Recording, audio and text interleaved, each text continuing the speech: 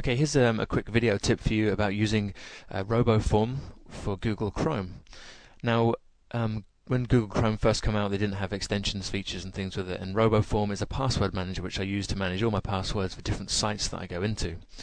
Okay, so just got the update from Google on their blog saying there was a extensions features now out for Chrome. So I jumped over to the Chrome website, or the Chrome extensions website, and done a search for RoboForm, and lo and behold, there is a RoboForm extension now available for you to go and get for Chrome. So I went and tried it, installed it, and it looks like this image here. You get a little RoboForm icon that appears in the toolbar there on Google Chrome. It didn't seem to function like I thought RoboForm would. I think they're still working on it. Really, they're making it probably a bit better than what it is, or what it is just now. And the few comments below just show that some guys experienced a few problems.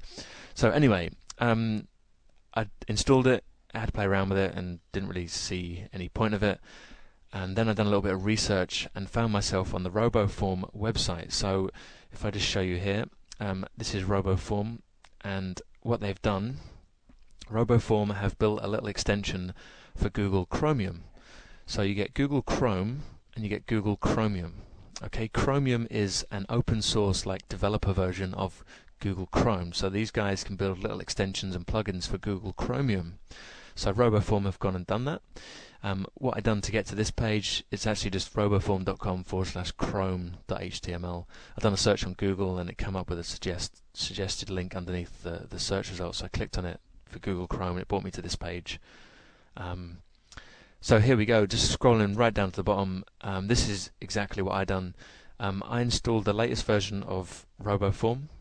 I didn't have Chromium installed before, so I just installed Chromium, and then I installed the Chromium adapter. So this is all you need to do. You need to download the latest version of RoboForm. If you don't have Chromium installed, I actually didn't install Chromium. I just installed this link here, the RoboForm for Chromium.exe, and that's the adapter for Chromium. That went ahead and just got Chromium for me. Okay, so I downloaded these two updates. I shut down all of my browsers I had open.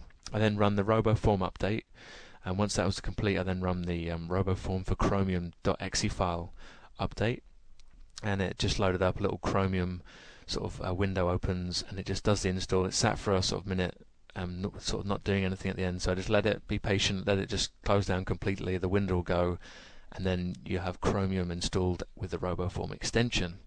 Okay, now, to give you an idea, Chromium looks slightly different. It's exactly the same browser when you're actually using it, but the logo itself is different. So whereas your current Google Chrome logo is the red, yellow, and blue, or green, red, yellow, and green little round circle, I'll show you here how the Chromium one looks. So this is over at the Chromium blog, and as you see, the logo itself is blue. So you can tell the difference between the two browsers. This has got a very blue looking color, and the other one's the green and red and yellow. Okay, so now this is how it looks. I'm quite impressed with this, and I've been having a good play around with it. I'm going to show you the Chromium browser on a Twitter page. So this is Chromium here, and as you can see, it looks no different to Google Chrome. It's exactly the same. It's done all my import. It's imported all my bookmarks and things.